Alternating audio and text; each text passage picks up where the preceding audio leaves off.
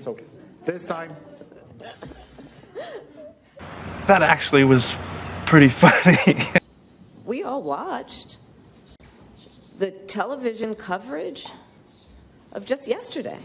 That's on top of everything else that we know and don't know yet. Dude, come on. Based on what we've just been able to see, and because we've seen it or not doesn't mean it hasn't happened. But just limited to what we have seen. You're a f***ing disgrace!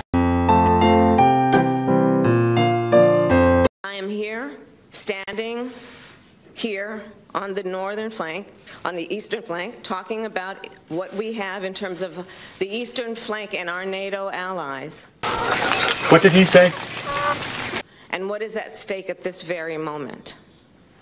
What is at stake this very moment are some of the guiding principles around the NATO alliance. Wrong again, wimp.